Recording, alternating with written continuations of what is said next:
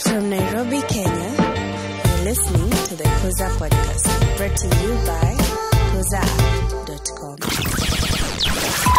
Welcome to the podcast, Kila Mutu. Thank you so much for tuning in. My name is Mavo, and we are excited to continue to host you guys and to have conversations on matters Jesus and life. And today, one of the things that we want to talk about is matters Jesus and marriage and life. So, conversation topic, wala watu wanandanga 844 na lazima andike topic. We're looking at why Christian marriage. And I'm pretty sure already you're wondering, what do you mean Christian marriage? Now in Kenya, there are many ways that a marriage is a union between a man and a woman. We need to be very clear on that. Biblically speaking, marriage is a union between a man and a woman. Now in Kenya, they recognize what we call customary marriage. They probably go and just do a marriage ceremony at the age's place. And there are guys who just, those are recognized in church. And then there's sasa zile za koma fefe, za kuvuka fence. Watu wa come we stay, come we chill, come we just do life. And there are interesting ways that people conclude what marriage is. But we need today to give it a context. What does the Bible say? We exist as Kuza Podcast to give biblical views to the matters and the issues that we're going through. And so we want to look at it. What does the Bible really say about this whole thing called marriage? And to walk us through this conversation, we have a married and some two single guys here. The married person, one and only truly yours, Justus, Bwana Kingori, Baba Matt, Baba One. It's nice to see you. And then kuna Baba Zero wawili. By the way, you guys, muligura mkiona vitimbi. Did you guys watch that program? There was a guy called Baba Zero. All right, Papa Zero. All right, now. Gen Z. Yeah, Gen Z. All right, wameona vitimbi. Okay. So, this is Edgar, and then there's Saddam as well. Single and, able to understand some of these things. Now, let's first of all probably just put some definitions on the ground. Is there anything as Christian marriage, or are we over-emphasizing things here? Yeah. Tuanze tu hapo kwanza. Mtu anasikia mtu ashanga, what do you mean Christian marriage? So is there anything like Christian marriage before we even go into other things? Christian marriage exists. Personally, the fact that marriage is instituted by God should mean all marriage should be, in a sense, Christian or Christ-exalting. But we sadly live in a day and age where the church has been maligned once, in one sense or another. And as you say, there are many forms of marriages. But so, yes, there is a form called Christian marriage, which essentially means the joining of a man and a woman in a church with the view of companionship to the glory of God. Okay, let's put it there. So you're basically saying there is something like Christian marriage. So, Justo, if there is Christian marriage, so, I mean, who is embodied in this kind of, we are calling Christian marriage? Or is it just one of those things that, again, to make us accused as Christians, just push everything for us? Yeah, we must find ourselves there. So, is this something that is there sense in what you're saying, Christian marriage? Yeah, because when you're talking about Christian, you're not only just talking about we are talking actually about doing marriage the biblical way. Because the moment we are born again, we adjust to the biblical worldview. Okay. So that the way we live our lives, think of other worldviews. Even our Africa traditional, they have their own worldview. What they think about life. All right. That worldview informs their values. It informs, of course, their belief system. So that when you're talking about belief about marriage, belief informing values informing our character, how we relate, how we walk with each other. Right. And therefore, when you're talking about Christian marriage, we are talking about doing, of course, marriage from that worldview of the Bible. And that will inform, again, our belief, so that if the Bible does not subscribe, for example, to adultery or to having even many wives or such, I think that is the kind of worldview that you are talking about. Then again, even the values. How do we get to treat each other? How do we get to treat our wives, our husbands, and all that? Again, it is informed by that biblical worldview. And so that when you see how we relate with each other, that is now transformed, looking on the outward, how we walk, how we do our things, again, all informed by the Bible. So So that I'm looking at it from that angle, that not everybody has subscribed to biblical worldview. And so that informs also the way they do marriage, the way they raise children and all that. So you're saying there's Christian marriage simply because of the Bible and all those things? That's what I'm saying about. Okay. Saddam, Yes. Christian marriage. Is that a valid sentence? Is that a valid statement? Or Yeah. are we becoming too pushy here? It is a valid. I just want to separate it from what the Marriage Act describe as Christian marriage. Whatever the Yes. Marriage Act describe as Christian marriage is not Christian Kindly marriage. educate us, Bonakili. Because But when you're kidding, I mean, you, brother, you cannot forget. I That mean, we cannot forget. We cannot forget that you're a learned friend. From your Okosi Misri Omera. How did they train you in school? Help us. Marriage Act 2014 inasema Christian marriage is the one that is conducted in church, and then it kind of described that ceremony Conducted in church. Particularly, lazima yo yes, conducted not in church or Right. Okay. even other places, but mainly in church. Right. But has a pastor, you know. Okay.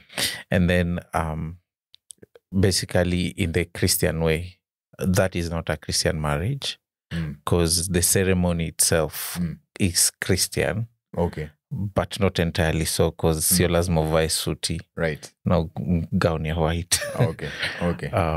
Some of those things are very European. Right.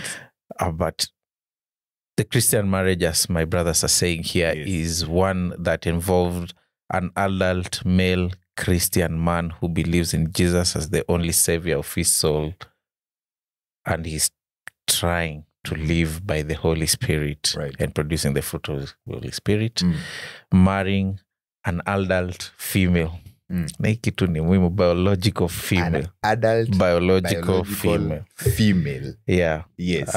Who believes in the same God, Okay. Jesus, Right. and is going to heaven. Okay. And though they may fall, they stand, they repent, they walk. Right. Their value system is the Bible. They look up to Jesus for their strength to live and provision. So that is now a Christian marriage. Two Christian people getting married together. Okay. The other one, other people who are not Christian can come and perform the Christian ceremony for marriage. Right. But theirs is not a Christian marriage. So what makes it Christian is not the church or the venue or the person that has done the wedding ceremony. What makes it Christian is that They both believe believe. a functional relationship with Jesus Christ. Yes. Yes. Saizi zingine tunaziita nini basi? Anyway, that is probably something that you They are come back to. non-Christian. They are non-Christian. Yeah. So you They are cannot call it a non-Christian. Christian We are not marriage. saying they are bad. It's a church ceremony. We are not saying they are bad, They're not because bad. Right. Christians can, not all of them. I can say Christians can perform what you have described, a Yes. civil marriage at Okay. the age's office, or Right. an advocate or a magistrate can And it do still that. remains to be a Christian marriage. Yes. Because it's not the venue. two people believe in The two Jesus. people It's not the believe in Jesus, officiator even. Okay. Two people believe in Jesus. Are we then right then to say from the onset here, and the guys who are tuning in, then that if that is the truth, if that is what the basic definition of a Christian marriage is, two people who are born again, a biological man who is born again and has a relationship with Jesus Christ meets a biological woman who has a relationship with Jesus Christ, and they marry. That one is biblically a Christian marriage, regardless of where yes, it is. I will also performed. insist, even two people, they can perform a traditional marriage with the Christian minds. Right. They can be Hindus and perform a Hindu marriage and believe in Jesus. And when they believe in Jesus, they don't have to perform another marriage. Another one, because why? Because they already believe in Jesus. The point is, both of them believe they are believers. So now they are Christians. So I am single. they're in a I'm Christian not born marriage. again. I get a nice pretty lady. We want to get married. We get married. We're all not born again. Then we get born again. Then we don't need to do another wedding No. because now we are already. So it's not the ceremony that validates and qualifies the thing that we call marriage. That's exactly Because what I'm lazima saying. tuko very clear on Yes. this thing as we help many young people. The thing that we call Christian marriage. The thing that we call Christian marriage. Yeah. Okay. Because according to the government, Yes. the ceremony must be The for ceremony. it to be called a Christian Or a marriage. or the ceremony must be. For it to be a marriage. Interesting. For all the single people who are around there, unasikia, the ceremony must be. Kama niko serikali, tafadhali make sure that ceremony imefanyika hivyo, ndipo watasema ni ndoa ya Ukristo. Yani, these things are getting hot fire here. Now, one of the things that then I needed to build up pole then is, let's respond to this question. Edgar, we know, why was marriage instituted? Because we are living in a time where young people are full of fear. People are not getting married. Dudes and dudettes are hitting some ages over there. And in fact, if you raise this story of marriage, you're actually becoming insensitive. It's like, like, what's your problem, you know? Yeah. Nana mekwambia lazima mimi natakuolewa, mimi sikuolewa, is like, I just asked, you know, it's like, you know, so why was marriage instituted? So that we are able to get some perspective. Yeah. First, it was instituted by God. And there are 5 main reasons why marriage was instituted. Okay. Or rather 5 blanket reasons, because there may be more than 5, but there are 5 blanket reasons why marriage was instituted. And first, it was for companionship. Okay. We see in Genesis 2 that man has been created, man has been given the mandate to name all the animals, but then he's seen to be lonely. Okay. And then God says, it's not good for man to be alone. And so from the rib of Adam comes out Eve. And as Genesis 2 concludes, he says, bone of my bone, flesh of my flesh. And now when 2 are joined, they shall become one. That's where the idea of marriage came from. So first, it was for companionship. Secondly, it was for sexual intimacy. The sex is essentially a gift granted to married people. This is something even I believe Songs of Solomon speaks to, that it was a gift given to married people. And that's why even in when Israel was a theocracy, we see how anyone who did sexual acts outside of marriage was considered worthy of punishment by death.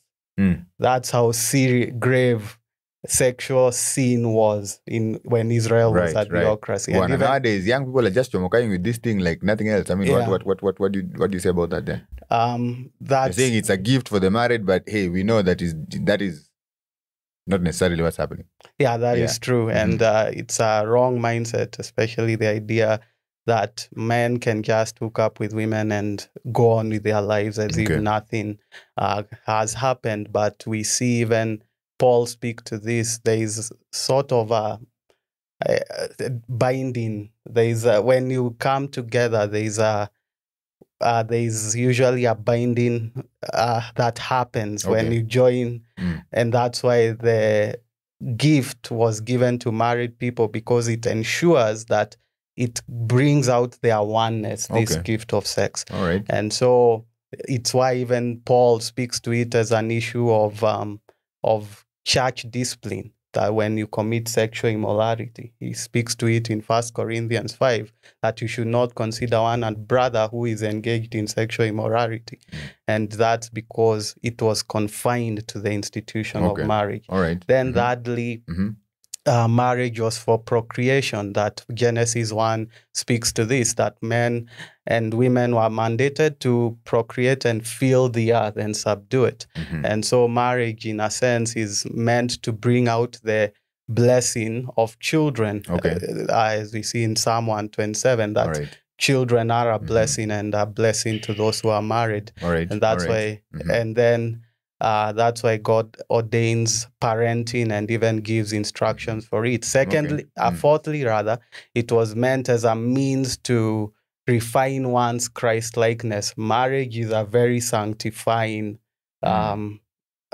institution. I'm sure the 2 married men here can speak to that, how sanctifying it is of an institution, because you get to live with someone who does not think like you and grow together with them. So that's another reason that the Lord instituted marriage. And then finally, a picture of Christ and the church, that husbands are to give themselves up for their wives and to care for them the same way Christ did for the church as well, that he gave himself up for the church to the glory of his Father. Interesting. Justin, what are some of the things that then hold marriage, this kind of marriage together? Because you're saying it's the biblicality or the biblicity of it is found in the relationship. All right, and there's some things that have been highlighted there by Edgar. So, what are some values of biblical marriage that we need to look at and say, okay, then now that makes sense? Of course, it's good to mention that God did not institute marriage and then leave it to run independently. Okay. So that He's still involved in our day-to-day in terms of the way we interact. All right. Through, of course, the scriptures. He guides us on matters of marriage. And one, He has guided the man and the woman on how to live with each other. Right. So that if it is the whole aspect of submission in Ephesians chapter 5, verse 21, all the way to 33, man and woman have been called both to submit one to another. And then again, we still move further. The Bible talking about women to submit to their husbands as unto the Lord. Then the husbands, again, to love their wives as Christ loves the church. And then He moves on again further to guide even spouses in matters of parenting, so that it does not stop at that point. Ephesians chapter 6 again speaks to that, of course, the way the parents, they are to relate with their children, and even children, how to relate with their parents in obedience, so that, again, it does not end even at that, so that He sets the kind of a parenting that He desires. In Malachi chapter 2, verse 15 to 26 to 16, talking about that He desires, these couples to bring up a godly offspring. Again, it still does not end at that point, so that marriage, there is no way out. You've gotten in, the way out again is not divorce. That He speaks to it, that that it is only death that should separate, nothing what should put asunder whatever God has joined together. That's a very contentious issue right now, and probably we will need to just explore that conversation differently. But even as you say, as you talk about, the couples that are supposed to be together as long as they are alive. But, just to mention already you will have many questions coming through. I know there is conversations that follow through in terms of abuse. If I have an abusive partner and all that, right? But there is, of course, that room. If the ideal living space with a person who is abusive and such, somebody has just decided to leave you. The Bible also has the room like for living in that separation, right? Or of course having a room for reconciliation, because anything can happen, right? Later. Then there is again the Bible guiding even the elderly, on how even to leave an inheritance to their children. And so we are able to see God guiding, right, the whole conversation of marriage from its inception all the way, right, even to old age. Okay. And so God is quite involved in right, every step of marriage. All right. Yeah. Interesting. I don't know what you're picking up at this point in time, but hey, we are making clear a few things. One, it is a Christian marriage, not so much because it was done in church, but because the people getting married have a functional relationship with Jesus Christ. That is critical, all right? There's some values that we need to adhere to. We need to know them from scripture, but also there are some reasons that God gave us this thing called marriage. Now, if you want to get a lot more information about Jesus and just conversations that will probably bless your soul, you want to visit us www.kuzapp.com. www.kuzapp.com. Visit us there, utapata mambo mengi ambayo yatakusaidia roho kukua katika Bwana. There's also a whole interesting video that you've not interacted with. Probably you need to interact with. Top right corner, receive Christ button. There's a video there that will share the gospel with you. There's an app on your mobile phone that you need to download. If you've not yet downloaded, where are you at? When you're a stranger in Jerusalem, download the app and just get to learn and grow even in your quiet times. Let's continue just to build this issue, because there's a lot more that can be said, and I just want us to continue to bring in some nuggets here and there. So we are basically setting precedents. We are saying, this is what this thing is all about. This is what God has set it to be. There are some values that we need to adhere to as we think about biblical or Christian marriage, for what we call it. Saddam, what if there are values? If people need to stick to some values, then those people need to know that they actually even themselves have a value. So how does God bring this to men and women? And because now we're talking about this context of marriage. Yes. Without Christianity, we value ourselves very differently. Some society will value men more than women, and others will value women more than men. All right. Others will value women by cows. Others will value men by how much they can hunt Right. and how much they can steal cows from other communities. Right. So those are non-Christians' way of valuing men. But when you come to the God of the God of the Bible has valued both man and woman equally. Genesis 1:27 All right. tells us so. In the image of God, He created them, male and female. Yeah. So we when you look at a woman, she is an image bearer of God. Right. As much as she is, and this is not just for only believers. I mean, everyone created bears the image of God in them. Right. Men and women alike. And so God has attached value to women. In fact, Christianity is known revolutionarily to attach a lot of value to the woman than any other belief on earth. Really? Okay. All right. Because the value that is factual. That is really factual, because the Christian men protect their women. They provide for their women. They care for their women. They love one woman. They do not. Okay, we are saying the Christian, like the real deal Christian right? male. Yeah. Okay, yeah. I'm not talking about those who just say they are Christians. Do you know how many people have been broken in Jesus' name? I know. Yeah. Okay. So I know. Mungu ameniambia. Yeah, and there are those ones who will mess up with the name of the Lord. They will deal with God. But I'm talking about those ones who are faithful to God and obedient to His word. Okay. Because there are a lot of scriptures, Bible verses that encourages respect to women, honor to women, love to women. Right. At the same time, Christian women have been very, very honoring to their husbands, and they are giving them honor due to them, because they don't do that. And I think this is something that I want to say. Yeah. Ephesians 5, it doesn't in any place say women love your wives because she is worthy of your love. No, it says because Christ loved the church. You're doing that because of what Christ has done. Now, whether that woman is lovable or not. You meant men love your wives. You said women love your wives. I'm thinking. Nimesema hivyo? Yeah. So I retract. Yes. Yes. I repent. Men love your wives, husband. So Yeah. let's move on. Let's move on. I think it's Thank you, important. Mavo. Yes. Thank you very much. Welcome. Tusiharibu maneno. Men Right. love your wives as Christ loved the church. Yeah. It doesn't say if that woman is lovable. It doesn't say if that woman is submissive. It's a command that is Regardless of how that woman is. Because the command is from God. So you do the loving because God has told you to love. It says women submit to your husband. Not because the man is loving. Not because the man is good to you. Those are difficult Regardless, things, those are hard things to say. submit because God is the one who has said you submit. Right.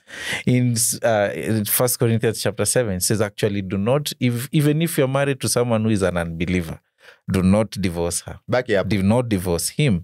Back yapo until they themselves want to leave you. Right. Then you can't hold them back. Okay. Interesting. But do not divorce them because I'm a Christian, I can't, Yeah. Okay. Be a good wife as unto the Lord. Right. Be a good husband. That is the value value to that which God Christians have Right. to both sexes. Interesting. All right. I mean, let me just continue to accelerate the conversation a bit, because I need us to mention a few more things before our time just shows that it's back. And now, the fact that the Bible gives value to people is very important then for us as we consider, matters marriage, and, the two of you that, hopefully one of these days we're going to come for weddings, because then if you have value where it matters most, then it means that other things can actually flow regardless of the turbulent moments, because they're going to come. We are human. I think we've written and we've done a podcast here, but the best of men are men at best. No, we will eventually just do something that is unbecoming. How does the church come in then to help this institution that God has put? What role does the church play And we are living in a time where the church has really lost a lot of credibility, especially among the young people. So how, and honestly, to some extent, rightfully so, how does the church bring accountability? Just so in a very brief way, if you can just yeah. One will say that the church has set up, of course, the accountability and the support system for couples. One, of course, we talk about counseling, so that from the time that you start courting or you are now preparing for your wedding, there is the premarital counseling. Okay. And then there is also even during your marriage life, you know, that you will be able to enjoy, you know, some counseling so that during conflicts, you don't end your marriage based on whatever differences that exist between you. Right. And I have seen like a church where I'm pastoring, we will not charge you kuja na bahasha, kuja na kitu fulani, you know, that you just come and you are able to walk with you. Number two, we are talking about encouragement, again, even by fellow Christians. Today, one of those things that are really trending is the marriage support groups. Right. And so even where we are fellowshipping, by the way, we are still also working towards having a similar thing, so that dividing, of course, people in different ages of marriage. If you are married for 5 years, this forms a group, and this ensures, you know, that we continue sharing our journey together on what is happening. Then there is again a community around our children. I've been to door, and then somebody tells me, ni mshirika wa TV ama wa radio station, and then I look at their children praying outside. I'm like, does your child even understand what is being preached? Right. You know, kwa radio, kwa TV. And on that account, then you realize parents are losing their children, even if you have been hurt by the church. You know, it's good to differentiate between a human being and even Christ himself. It's not Christ who have hurt you.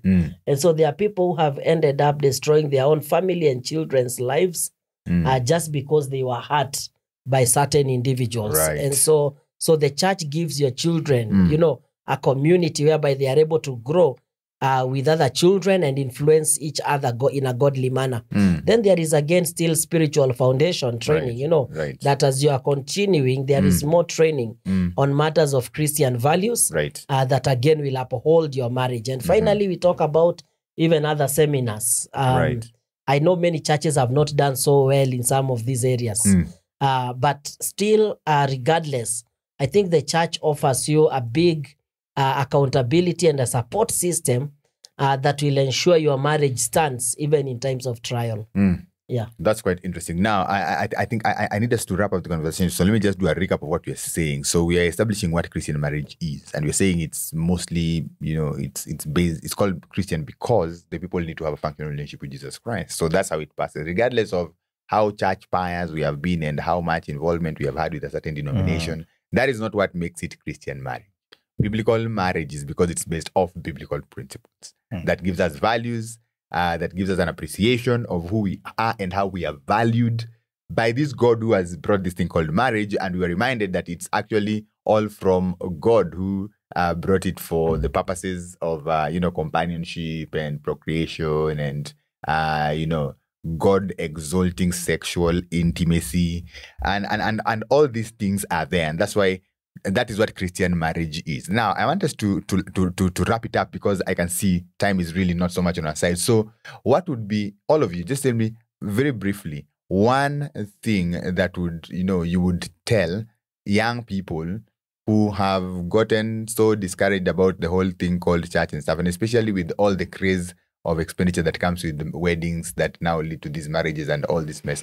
What is something, on account of just what we've discussed today, because there's a lot more for us to say, but on account of what we've said, one thing that you just charge or urge or exhort the young person that is tuning in, or even the one that is married that is tuning in, you know, on matters Christian marriage? For me, is pray. Pray for your future spouse if you're not married. Right. Pray for your spouse if you're married. Pray for yourself to be a good husband, a good wife, future, or as you continue being one. Right. Pray. Okay. All right. Regardless of how you have been hurt, embracing the biblical worldview is still the way to go. It has stood the test of time from Moses to date, regardless of what churches have done against your life, but the Bible has stood the test of time. That is the way to go. That's the way to go. All right. And look to the hope that is eternal, that even when you pray for your husband, pray for your future spouse, that you still have a view that Christ is coming, that that your work here is not in vain, it's not pointless, it's pointing to a greater hope. And so even in your marriage or your non-marriage, regard everything as loss for the surpassing worth of knowing Christ Jesus. Regard everything as loss for the surpassing gain of knowing Christ Jesus as Lord. Christian marriage, there's a lot more you can say about that. Well, if you're born again and you're single, that is also a gift from God. And you need to continue looking at it in that way, that God has a reason that why you are there like that. But if you're looking forward to this thing called marriage, you want to think twice about it, especially for you who is a member of the fellowship or in a church, or you consider yourself Christian, whatever that means for you. What does the Bible say about it, and how can you start preparing for this thing? Thank you so much, gentlemen. We can say lots about this thing, but we gotta get it out, and just let people know what we need to know, and then a lot more confusion will come your way. Download the Kuza app, visit us www.kuzaapp.com kwa mambo mengi ambayo yatajenga roho yako. Mungu akubariki sana. Until later, the Lord be with you. Thank you for listening to the Kuza podcast. Brought to you by kuzaapp.com, an online ministry with blogs, videos, podcasts, and a mobile app. Make sure to subscribe to get more content to help you grow spiritually.